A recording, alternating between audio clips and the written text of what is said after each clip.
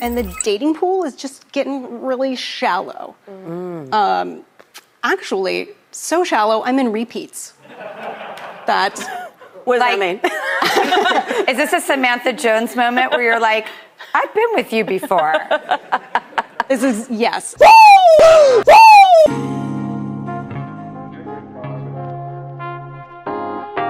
40-year-old rode the carousel so much, she started taking previous rides for seconds. Women recycle the same men. Welcome to Management Highlights Daily. For this episode, we go back to the Drew Barrymore show. Yesterday, we highlighted the dating struggles of the 24-year-old, and today we're gonna highlight the dating struggles of the 40-year-old. Basically giving the 24-year-old a glimpse of the future. Now it's time for us to dive into this and do what we have to do. Because we men, ain't we? We men, ain't we? According to a report from Tinder, Gen Z has changed the future of dating with their new interest in digital dates. And Damona, do you agree that digital dates are here to stay? Definitely. And I also agree that they're not just for Gen Z. Everyone is adopting digital dating because obviously you kind of had to. Yeah. I agree that online dating is here to stay, but that doesn't mean that it works. It definitely does not work in men's favor because the majority of men get rejected on these dating apps. It opened up a plethora of options for women, but these videos prove that all these choices don't work in a woman's favor either, especially when they get older. As you can see, the hostess of this show is Drew Barrymore, and she hit the wall.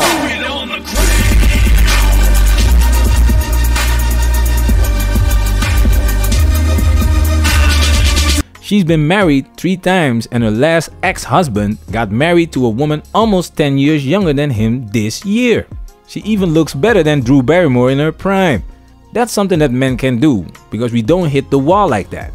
And our wallets grow bigger with age. So we increase in value. And that's my next point. Check this out. Well, let's chat with 2 women of different ages looking to better their online dating game. Please welcome Amy and Allison. Amy and Allison kind of represent their future and past selves. Despite their age difference, they still have the same problems when it comes to dating. Their attitude towards dating doesn't change. And I wonder, does Allison, the 24-year-old, look at the 40-year-old Amy and think to herself, I've got to do better than this. I can't make the same mistakes because I will end up exactly like her. I doubt it, because when you look at our video of the quote-unquote ex-unicorn, she talks about her friends telling her things will be harder after college, and she doesn't take it seriously. Check this out. When I was a senior, I had a friend who was older than me who had already graduated, and she was telling me, like, enjoy this time. Once you graduate, it's gonna be so much harder to meet people and to date and to just hook up. Enjoy it, like you have all these people around you, and when you graduate everyone's gonna spread out and you're not gonna be by people you know. Like, you're really gonna have to meet strangers in order to have some type of connection or just to feel something, you know? I didn't believe her. I was like, oh, you're just exaggerating, like you're just not putting yourself out there, like it's fine. And then I graduated. Oh my god, you're not wrong. Like, the information, the end results are all there. But apparently, they're not able to make adjustments to that Cinderella syndrome that they have.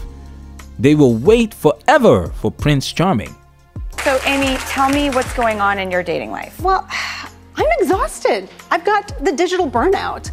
I dated really heavily in my 20s and my 30s, and I've been on the apps all of that time. On the apps and the hot dog carousel.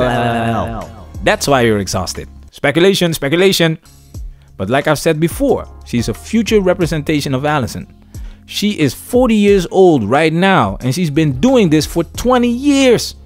These women get attention. It's not that men are not interested. And the dating pool is just getting really shallow. Actually, so shallow, I'm in repeats. What does that mean? Is this a Samantha Jones moment where you're like, I've been with you before?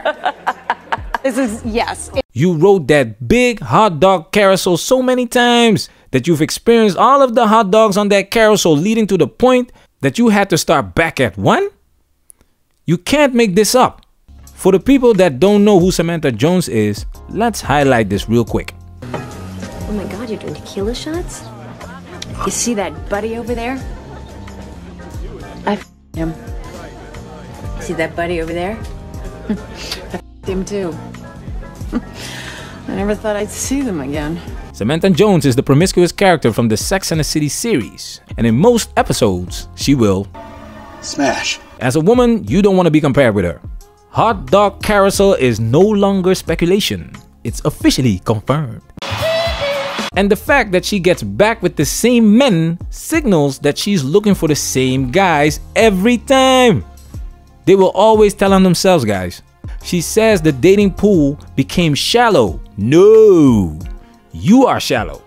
That's why you only see the same guys. It doesn't matter if a woman is a tree, she will still look for a guy that's above average looking, and she probably got some hot dog from one of those Chads or Tyrones, and now she feels that that's what she deserves. Chads don't discriminate. In 2016, I went out with this guy, and it didn't go well. We didn't really hit it off.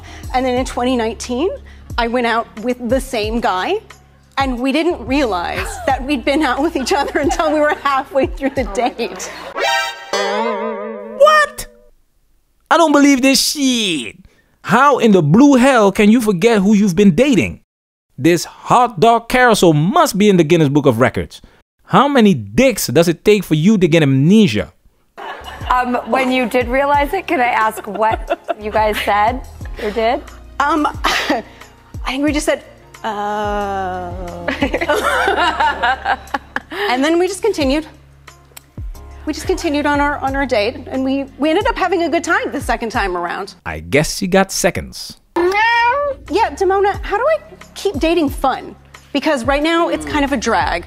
I'm exhausted. How does this stay fun? I hear that burnout, and what I see here is by having so many options, it actually brings up anxiety. It takes the fun out of it, right? Yeah. And it makes you not want to do it anymore.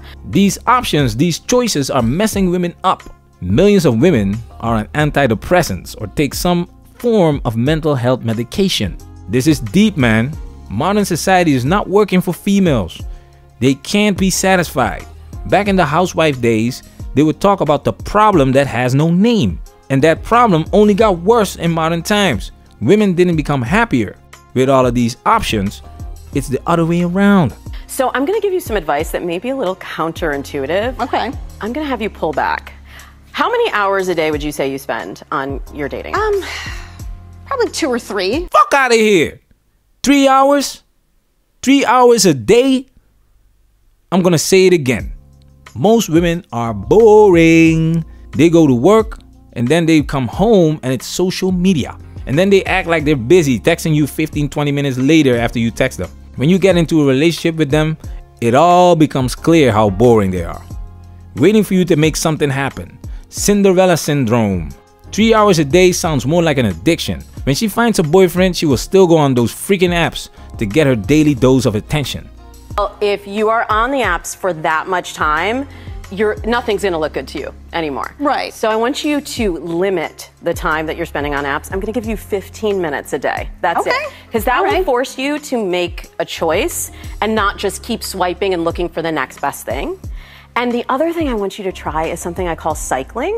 So this is when you start on one dating app, take all of the other apps off your phone, and spend 4 to 6 weeks on that one app. And then after 4 to 6 weeks, you can go to another app, and then you get boosted in the algorithm because you're new. Everyone you see there is new and shiny. You can get really excited again. And that cycling gives you a fresh perspective and new options that you might not have seen before. What do you think about the dating coach's advice? I'm very curious. Voice your opinion in the comment section. We really appreciate it because we learn so much from you guys. Thank you for your support. Manosphere, we working. Protect yourselves at all times.